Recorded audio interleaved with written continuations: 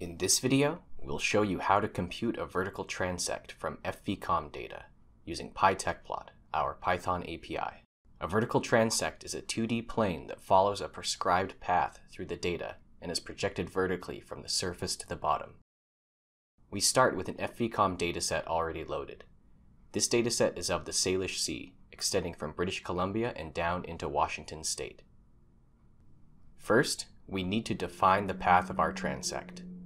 To do this, select the Polyline Geometry tool.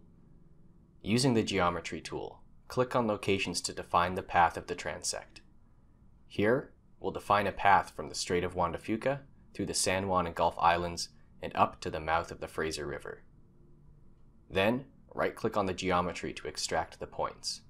This will create a new zone called Extracted Points, which defines the XY coordinates to use for the transect. It is important to ensure that there are enough XY points to effectively capture the density of the grid.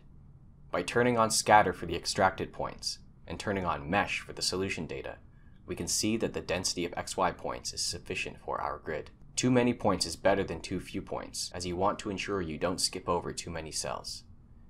This will result in a good, continuous transect. Now that we have the XY points defined by the extracted points zone, we can invoke the PyTecplot script. To do this, we must first allow PyTecplot connections via scripting PyTecplot connections. Now you can run the vertical transect Python script from a command prompt. Using Python-O will run the script in optimized mode, which will improve performance. This script will connect to Tecplot 360, find the zone called extracted points, and use the XY points to define a vertical surface zone through the volume, which defines the shape of the transect. The solution variables are then interpolated from the solution data onto the transect zone at each time step. This dataset has 24 time steps, with approximately 140,000 elements per time step. Now that we have the result, we can animate through time with the two frames linked together.